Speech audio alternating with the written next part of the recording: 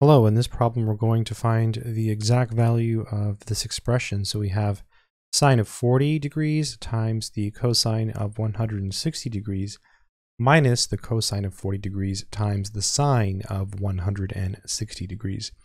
To do this, we're going to use a trig identity that tells us if you have the sine of, let's say, x minus y. So this is sine x cosine y, and then you keep the sign, and then you just switch the trig functions. So cosine x, sine y.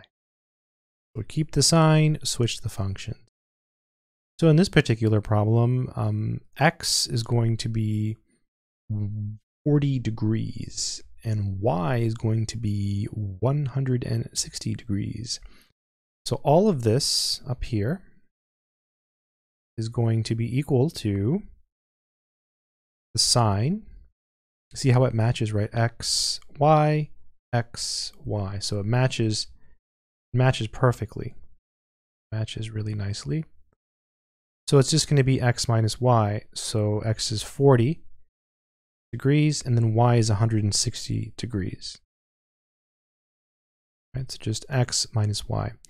So that's going to be sine of negative 120 degrees. And sine is an odd function, so you can pull out the negative. You can do that with the sine function. This is sine of 120. It's also called, I believe it's called a negative number identity. But I always think of it as just the fact that sine is odd, so you can pull out negatives. In general, sine of negative x is negative sine x for all x. Cosine instead, by the way, if you're curious, eats negative signs. That would just be cosine x. Sine of 120, so 120 is over here. Here's 120 degrees.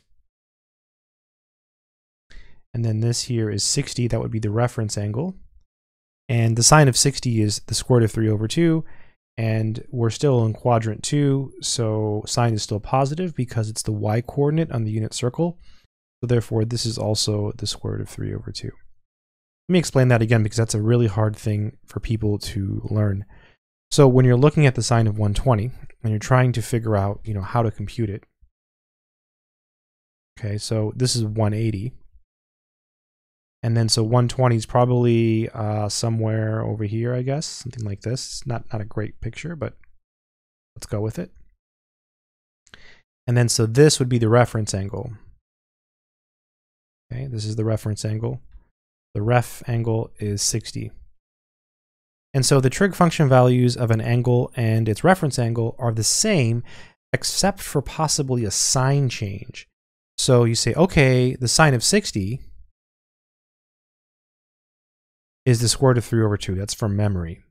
So the sine of 120 is going to be either square root of 3 over 2 or the opposite, negative square root of 3 over 2. But 120 is here. And so on the unit circle, sine is the y-coordinate. So sine is still positive here. So therefore, the sine of 120 is the square root of 3 over 2. And this negative is just here because it's hanging out. So that would be the final answer. I hope this was helpful. Good luck.